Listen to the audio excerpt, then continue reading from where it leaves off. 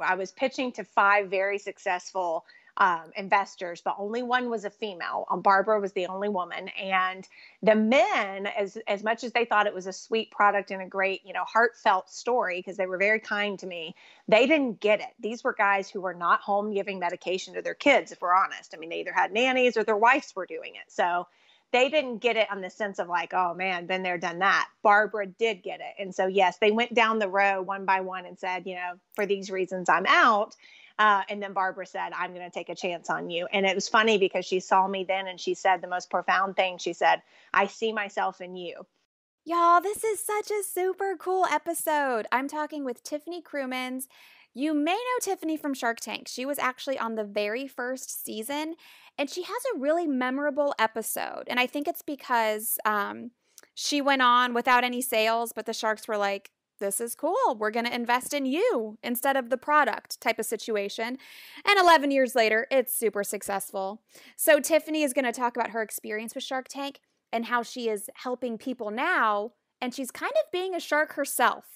If you have a product or a product idea, Tiffany is the one to go to. She actually has a super inexpensive online training that she is offering Media Maven listeners. If you use the coupon code MEDIA at tiffanykrumins.com, that's where you can find her online course, online training program for product development.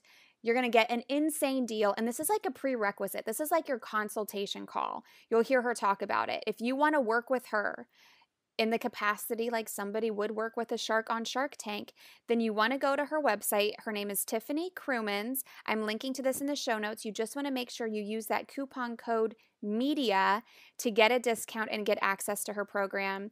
I learned a lot in this episode because I know nothing about creating a product and selling a product, and I learned a lot. It's super duper interesting, and she's also giving us an inside look at the Shark Tank process. So I hope you enjoy this episode with Tiffany.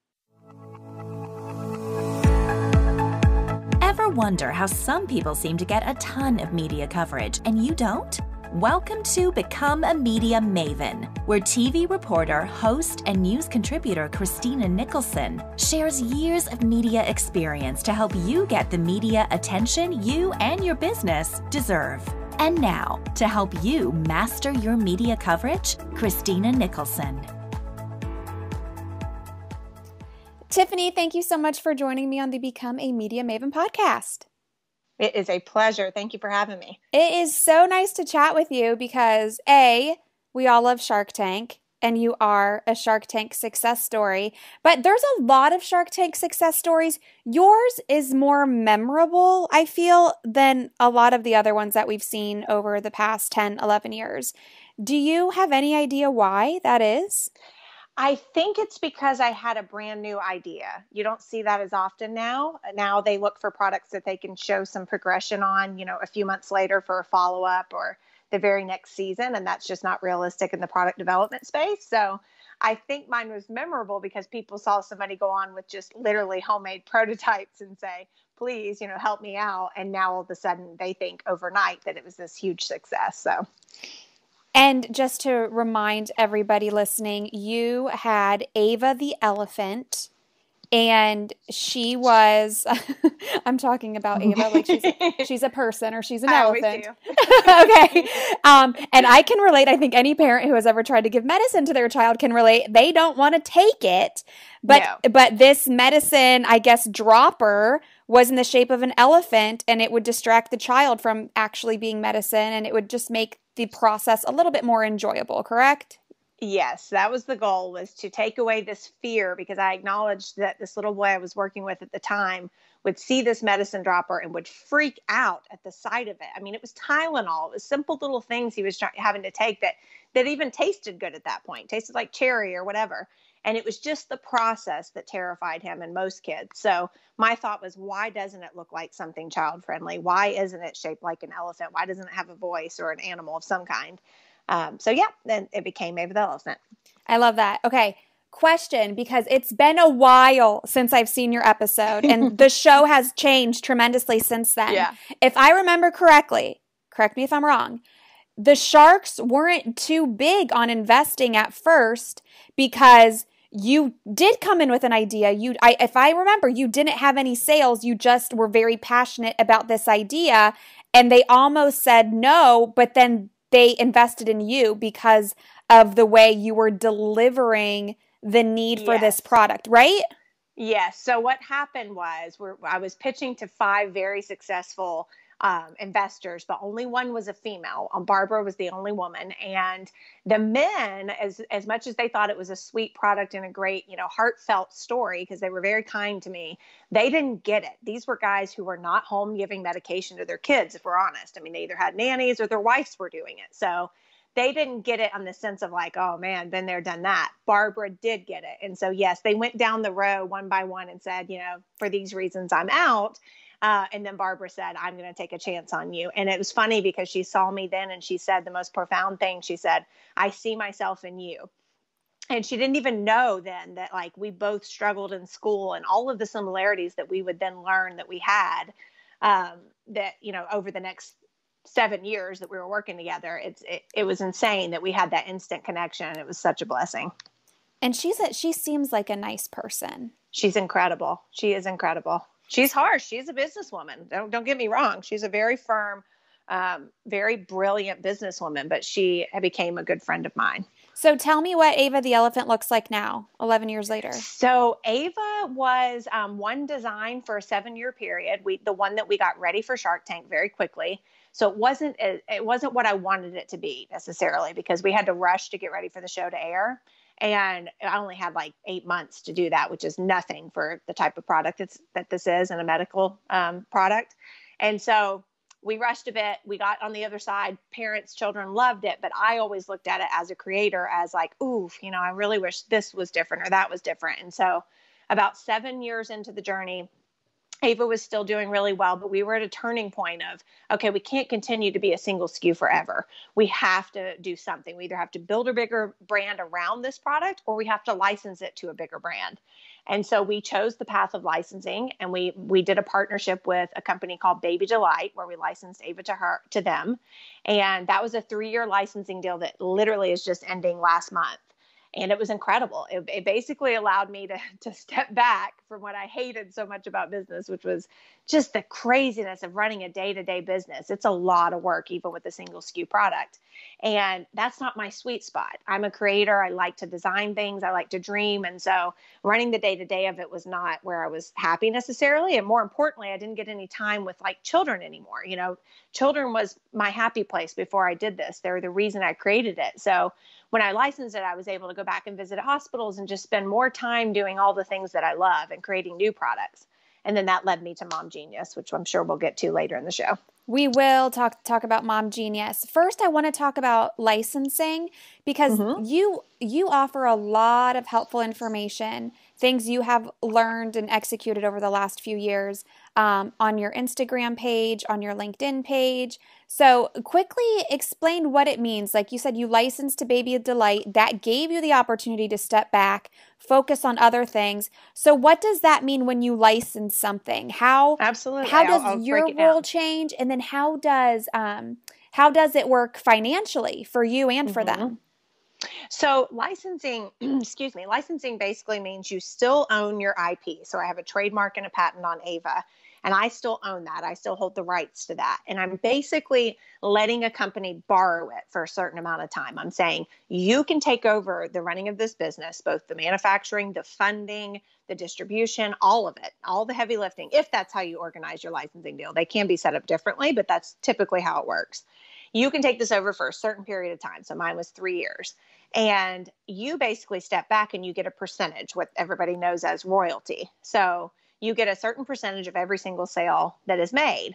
And what was ironic to me about it was I was still, even 7 years in, making so many mistakes and still struggling so much with the organization and the logistics of this company that I ended up making more personally after I licensed, even though I made a percentage, let's just say it was 12% of each one.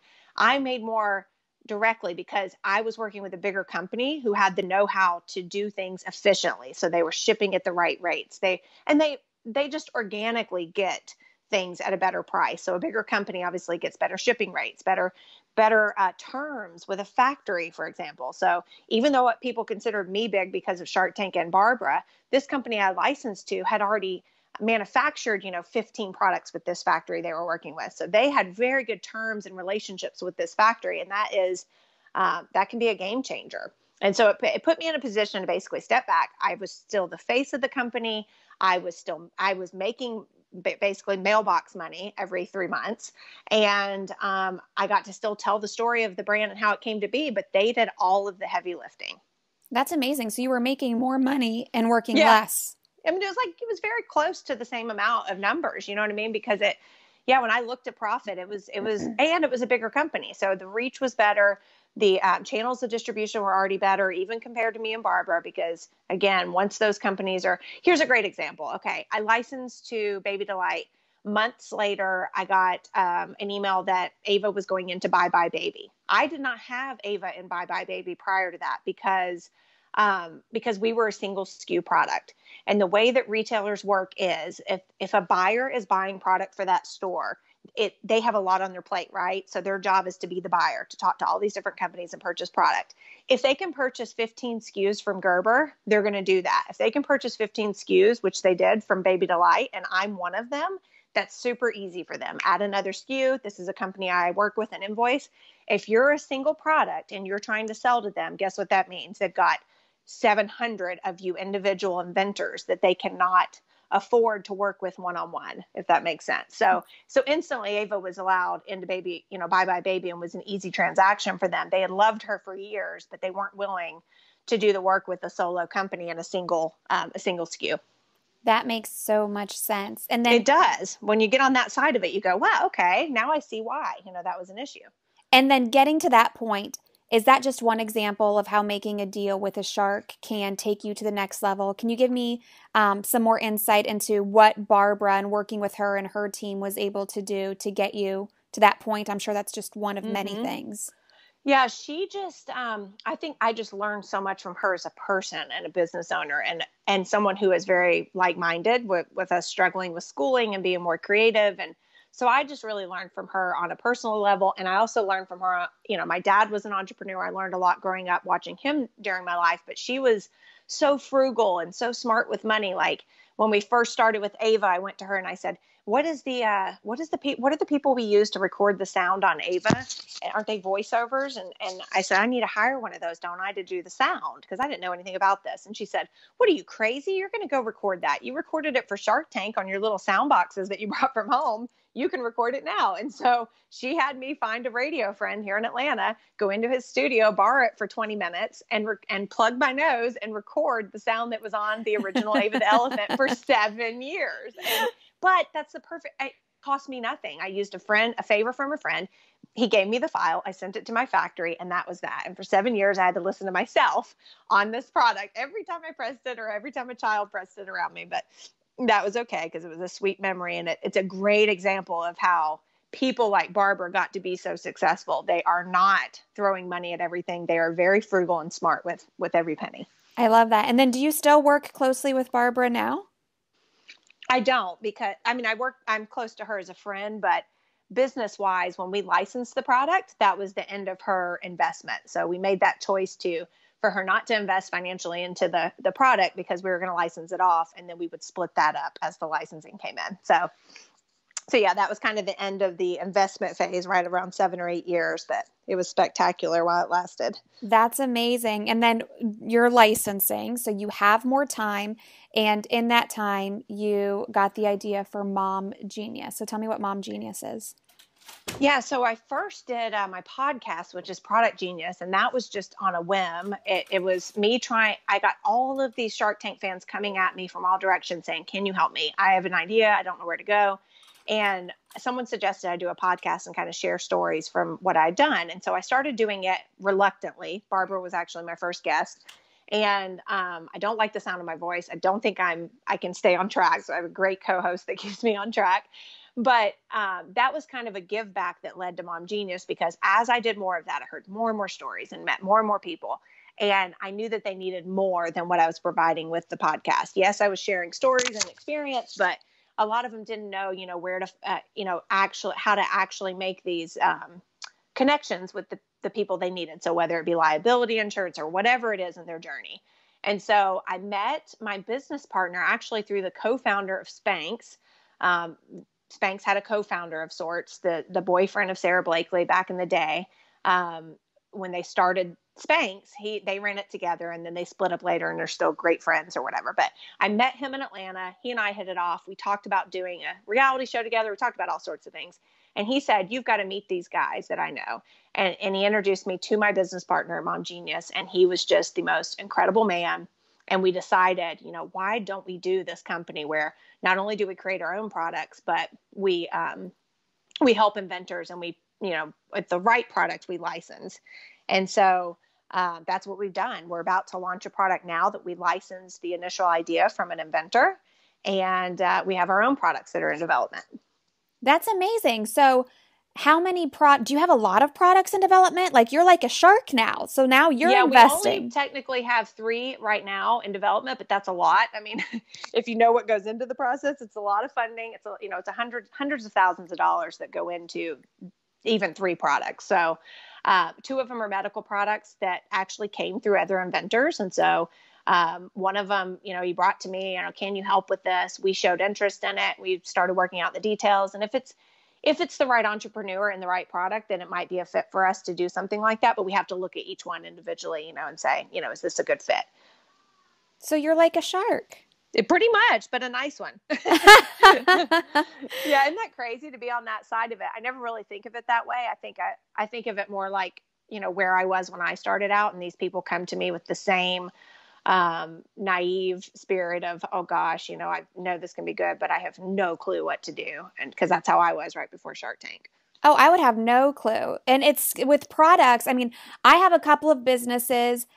One is a software product, so it's a little different. The other is service-based. If I was going to make a physical product, I would have no freaking clue. And It's a little scary because you are forced to invest money before you make any money, because you got to create the thing. Yeah. And the worst part is this industry is covered up in people taking advantage of inventors. It drives me insane. It's the reason I started Mom Genius. We wanted to be the good guys in this space. You see all of these invention help. Submit your idea. Send me. I just did a show yesterday, an interview just like this. And on it, we discussed a lady who just got taken for $15,000. What did she get back? A drawing, not a CAD drawing, which is like your actual bones of your product in a system, which but just a 3D drawing. That's what she got for $15,000. And it happens every single day, all the time, especially with Shark Tank inventing such a cool thing and such a, a big thing. And so our goal is to, help them and not let them fall into these traps of where they get taken advantage of. That makes so much sense. I can only imagine, because today anybody can put anything on the internet and people believe it. Oh, yeah. And sadly, I don't understand how, but they oftentimes overlook so many things that they shouldn't. Like, for example, when they reach out to me and they've shared these horror stories, I've asked, what kind of contract did you have in place? What did it say you were supposed to receive? That is, if I had to give a tip to anyone for inventing, or if you're going to work with one of these companies, know what you're supposed to be receiving. So if you are, paying somebody $5,000, what are you getting for the $5,000? That should not be vague. You don't go to a car dealership and go, well, I guess I'm getting a car, for this 15 grand. You know exactly what you're walking away with, and you should know that with these companies. And I'm sure a lot of them talk a good game of, maybe throwing a bunch of big terms out there or something to confuse people, but it's shocking to me that anybody would give up that type of money and not have anything to show for it on the other end. So what do you do at Mom Genius? Tell me a little bit more about Mom Genius. And we're going to link to this also in the show notes so people can visit themselves. So I personally spend a lot of time on product development now. Doing first prototypes myself, and then seeing, working with factories to see how we can make the product come along and come to life. And so our team does that. And then we spend a lot of time reviewing products, because we receive so many submissions from different people. We did a invention submission thing when we first launched last year, and that was huge. That's where the product that we're launching right now in a few weeks, that's where that product came from. It was submitted as part of that contest. So it was essentially our winner. And that's what we do. And that in itself takes so much time and energy, because you're especially with multiple products. By next year, we'll probably have 15 products versus 3. So yep, that's what we do every day is look at different products and actually develop them and bring them to life in the manufacture. And then all of the stuff that comes after, which is the distribution of the product, which is the bulk of it and the hardest part of it. I think a lot of people think that, I'll invent a product. Next thing I know, it'll be on, all over the world. And it's the distribution that really matters. And are you getting it off the shelf once you get it into a retailer and whatnot? And what do people do if they have an idea and they want to reach out to you? They want your help. Where should they go? I would recommend them starting. If they have a brand new idea, I put together this little simple course on my personal website on tiffanykrumins.com. And what I did in this course is, it's not like a course. I hate to even call it a course, but I basically walked through my whole journey of Ava. And I thought, what did I stumble on? What did I have success with? What did I learn through this whole journey of 7 to 10 years? And I put it into this course where I just wrote it like I'm talking to you right now. I wrote it in very plain English. I shared some videos of funny stories, mistakes Barbara and I made. And I encourage people to go on and take that, because I want them to I'm trying to get them to do that almost like a consultation. So if you go through this course and you go, oh God, I had no idea this is what went into launching a product, then you can be prepared for what's coming next. Versus a lot of people try to contact us and consult for, they'd pay me $300 an hour to consult, but they won't get anything out of me in that hour that will be beneficial. Do you know what I mean? Or they get something, but they would never get the full big picture. And so what I tried to do in that course, and I think I have it on there for like $69 right now or something, is allow them to look at the whole big picture of what they're going into, like not just prototyping, but what does it look like when you sell to a retailer? What does it look like when you work with a factory? So that they can see the big picture and decide, should I really move forward with this? I love that. So I would encourage them to start there. Then Mom Genius is almost like a second step, mainly because I want them to know what they're getting into before they talk to us at Mom Genius. Oh, I get it. And you want people to be invested. Like That's exactly right. I wish I had $1 for everybody who reached out to me. And then once I told them what they actually had to do, they were like, oh, I don't want to do all this. Yeah. So that's a great, that is the perfect point, and exactly why I'm working with one of the medical products that I'm working with right now. He came to me and the work was done. He had already filed his patent. He had already done so much of the bulk of it and presented to me any competitive products, and had just done so much work and was ready to go. And I was able to take it from there and move it forward, versus someone coming and saying, it's just an idea, and you tell them, do some research. And like you said, they're not willing to do it. That to me is unacceptable. And I don't even respond to that anymore either, because it's rude, to approach someone that's been down a path that you want to go down and not be willing to do the same work they've done. Then I don't have time to help with that, to be honest with you. And it is shockingly common. Very common. Yep. It's like so disappointingly common. It's ridiculous. You know what though? It used to upset me. It used to disappoint me. And now I look at it as, that's fine. Those are the people that aren't going to make it, that aren't going to do what I've done with this product. And then I really appreciate the ones that did. You know what I mean? I had a lady who did it with a product named Handy Burpums. And so she came up with a new burp rag basically for babies. And she's a widowed mom, works her butt off to support her kids after she lost her husband. And she went in, she did that course, she did the work. And I've become so close to her now, and I'm constantly doing things and opening doors for her and like introducing her to factories and whatnot, or bigger companies. I'm trying to help her license right now, actually. And none of that was part of it. She's not paying me for that, but she did the work and she is committed, and I'm more than happy to help her because I've seen that in her. So it makes those even more sweet, right? When the others are a bit lazy. Nope, I get it. I'm going to link to that in the show notes for people listening. They can easily get there. Okay, lastly, I want to finish up because I'm sure this is like the number one question you get is, how do you get on Shark Tank? And then what do you do to get a deal? And you actually recently, you chatted with Mindy, who is in casting at Shark Tank, and she kind of walked everybody through the whole thing. So I'm going to link to that interview with Mindy. Oh, perfect. So she can talk about the actual like Shark Tank production side of things. But for you, because what really ended up making the deal for you was you in the tank speaking. So what is your advice if people have that opportunity, whether or not it's on Shark Tank, but they're speaking to a potential investor, maybe even a potential partner, customer, whatever? What is your advice on how to speak to them about your product? Yeah. I think you need to know your story. I don't think I knew that I was going to be kind of casted as this, quote unquote, sweetheart with a heartfelt product. I didn't know that at the time. I was going in being authentically me, knowing what I know now and seeing all the seasons and knowing how television works. People are definitely casted in a certain way. So if you're going in, you have to think of it that way. And so like a friend of mine right now is auditioning, and I have been talking to him about how I would approach his pitch. And first of all, almost always, it has to be high energy. So you have to seem like you've drank 6 cups of coffee, and you have to get their attention, because these poor casting directors have seen, literally they get 40,000 submissions a year. And so Mindy herself has seen, half of those. And so you start to watch them and they all just run together, right? If somebody's nervous and quiet, you've forgotten about them by the time they're done with their pitch, right? So I always recommend that they go in full of energy and then know what you might be casted at. So if you're this really, harsh, hardcore, person when you're in your pitch, that's fine. Be that like 110%, and know that you'll probably be casted that way. And you may even get some flack for it, but if you're okay with that, go with it all the way. Or if, like my friend that is auditioning, he is a father of 5 girls. He has 5 girls, which is just insane to think about. And then he lost his job of 20 years at a major radio station, basically, and lost his job of 20 years and had to kind of be thrown into entrepreneurship and go, what can I do? And so he's decided to do this product that is from his past. And I'm like, that is your story. That's the kind of stuff that when you're thinking about Shark Tank, think about the story that people would remember. And it almost always comes back to the person and their story. That's great advice, because first and foremost, it is TV. It's entertainment. Television. That's right.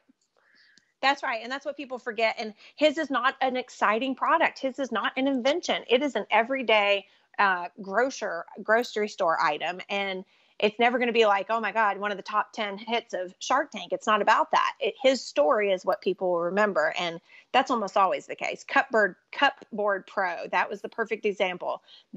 Probably the best pitch ever on Shark Tank were the children who came in and carried on their dad's legacy of a cutting board that you can sort your food into. And their dad started it, and he passed away, and their mom had already passed away a few years before that. So they were orphan children, essentially, and took on their dad's invention and brought it on Shark Tank. And it was like, that's what people remembered. It wasn't about the board. It was about them and their heart. And if you did not cry watching that segment, you don't have heartless. A heart. Yeah. Then you're right. That is probably the most memorable because of their story. Yep.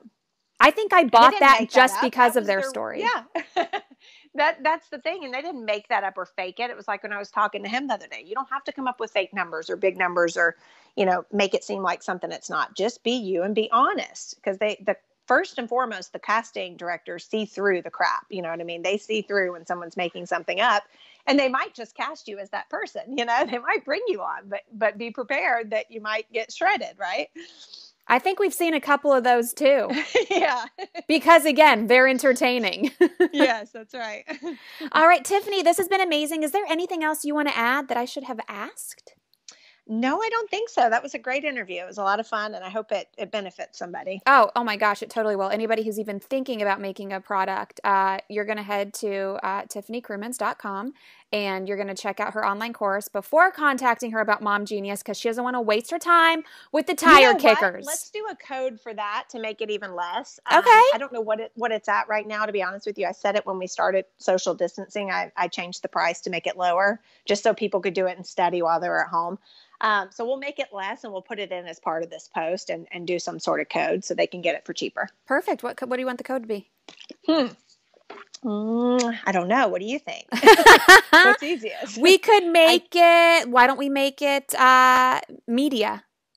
That'll work. Does that work? Media? Does it have to be all caps? Yes. I'll put it all caps media. All caps media. That will be in the show notes. Awesome. Tiffany, thank you so much. Absolutely. Thank you for having me on. Thank you so much for listening. Remember, you can get all of that information about the online course and training program. Use that coupon code MEDIA at tiffanykrumins.com. I'm linking to the Product Genius podcast, to Mom Genius. But remember, she doesn't want to see you in Mom Genius until you go through that online training, and she's given you that coupon code of MEDIA to help you out with it. And then I'm also linking to that interview that she did with the Shark Tank casting producer to answer all of those questions that you probably have. Thanks for listening, and I'll see you again on the next episode of Become a Media Maven.